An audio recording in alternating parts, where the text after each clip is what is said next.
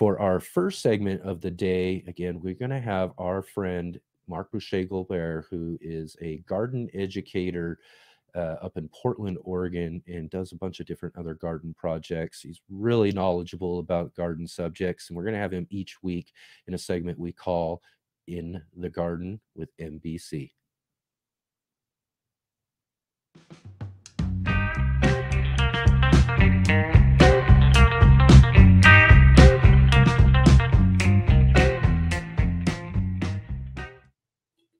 Hey guys, welcome to our first recorded episode of In the Garden with MBC. I'm so excited to be with you in this way on Let's Get Growing Live with Enoch Graham, my buddy Enoch. And before we plunge into all the tips, techniques, tricks that I've learned in my gardening career, and before we go to the various locations where I garden, Noble Rot Rooftop in Portland, Oregon, Franciscan Montessori Earth School in Portland, my home also in Portland, and my basement grow room. Before we get into all that, I wanted to stay with the theme we started a little bit last week about our garden story, about our motivations, about the reason why we do this, why this is important to our lives. And I want to introduce my own story a little bit more in depth, see if it resonates with you at all, and also just to ask you to consider your motivations, your inspirations. It's a time to give a little bit of gratitude to our mentors, and that's just what I'm going to do for you right now. I'm going to show you 3 books that influenced me, and 2 of them are people. 2 of them represent people. So the first one is this guy, Albert LaChance. There he is. I met Albert in the 80s and was friends with him in the 90s, and Albert was a very important figure for me. He wrote this book called Green Spirit, which is a kind of a cultural diagnosis. It diagnoses our culture as an addictive culture through the process of consumerism. And then he goes on to use the 12 steps of AA to suggest a path out of that where we can restore a functional relationship, a beautiful relationship with Earth, rather than consuming and destroying it, which seems to be the path we're still on. I'm not going to go into that method so much as to just say Albert really awakened in me the capacity to feel what was going on in the culture, to grieve what was going on to the culture, but then also to hear a call to do something about it, to do something with my life. And at that point when I met Albert, I was open to doing that. And he's the guy who encouraged me to pursue farming. How did he do this? I still remember the conversation. One night in his gravelly voice, he was talking to me and he said, "You've got to look at yourself in the mirror. Everyone has to look at themselves in the mirror and say, I don't care if I just grow 1 geranium in a pot. I'm a farmer." That sentence, that phrase that Albert uttered really allowed me to start considering this, to start thinking about myself in this way. I had never done that. Prior to meeting Albert, through all my school years, through all my childhood growing up, I had never grown a single thing, never grown a garden. Well, I grew up 1 corn plant in kindergarten, okay? But other than that, nothing. So Albert awakened in me the possibility of becoming a farmer. Then the next thing he did was introduce me to composting. And I took the bait. I took it hook, line, and sinker. I went crazy for composting. I was snatching leaves from neighbors that they were putting out for the city to collect, making huge leaf compost piles in my backyard, absolutely loving the process. It was working some spiritual work for me, awakening this contact with Earth process and being a positive force in the whole thing. And out of that composting journey, I started to ask my questions like, what am I going to do with all this compost? And that led to gardening. The logical thing to do with compost is to garden or grow vegetables.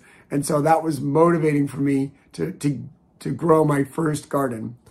Around that time, I encountered this amazing book, which I considered a godsend, The Self-Sufficient Suburban Gardener by Jeff Ball, or just Self-Sufficient Suburban Garden.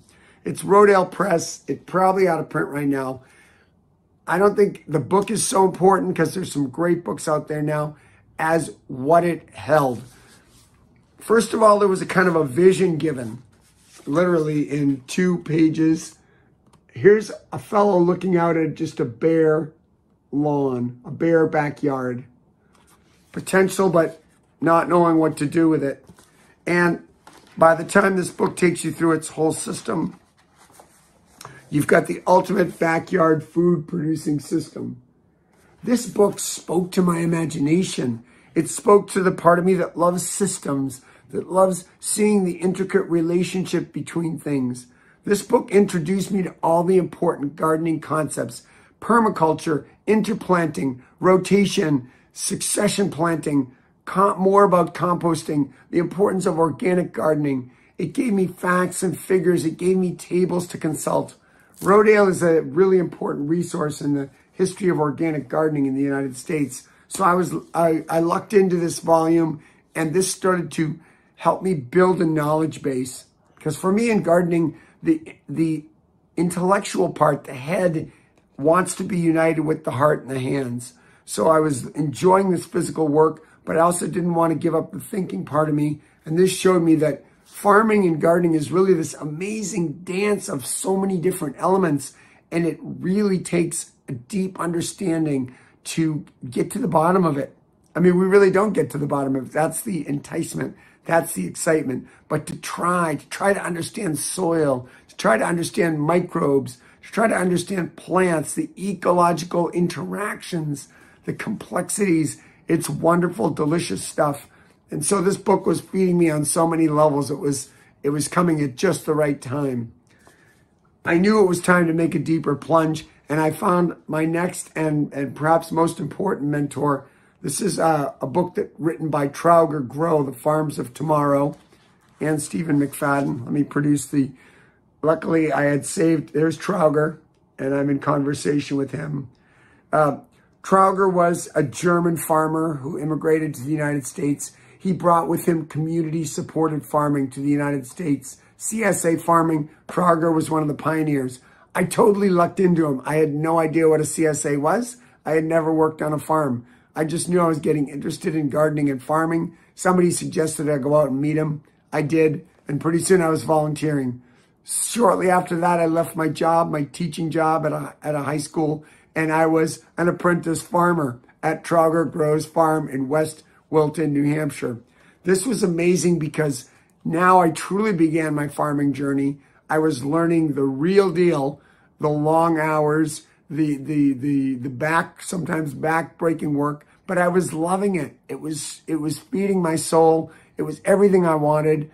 And that launched me on my journey as I came to Portland, Oregon, where I was going to spend the rest of my life at this point, to begin a community-supported farm in Portland, and then to go out from there to do all kinds of education, to start a rooftop garden, and consult with various people.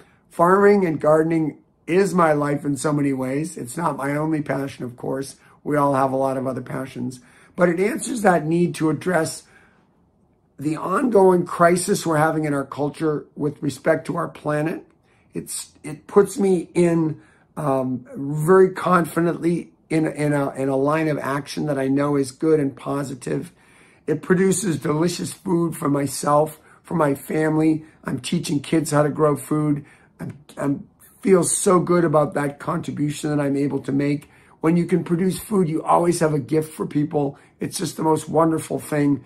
And it just gets me always in the greater natural world, interacting with, looking at the birds, watching the sky, noticing the weather, paying attention to the trees, just being with in all the different seasons and in all the different ways, being with Earth in all those ways. So for me, this journey has been so wonderful. And I know you share those passions. I know you have your own story. I know you have your own mentors.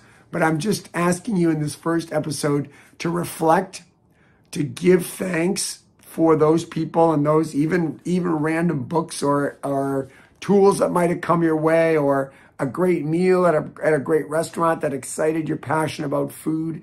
Whatever it is, think about it. Let's give thanks for that kind of stuff, for that journey that we've all been on.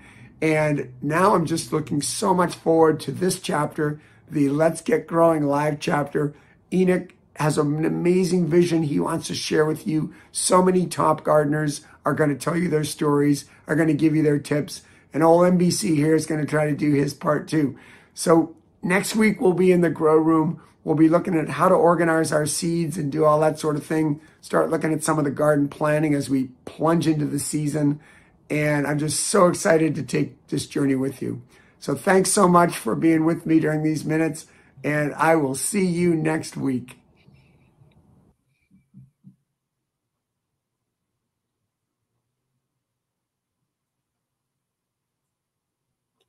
So, all right, awesome, awesome. Again, it's just really a pleasure to have our friend Mark join with us each week to share all of his garden insights and knowledge and all of that. We really, really look forward to what he brings to us in the coming weeks.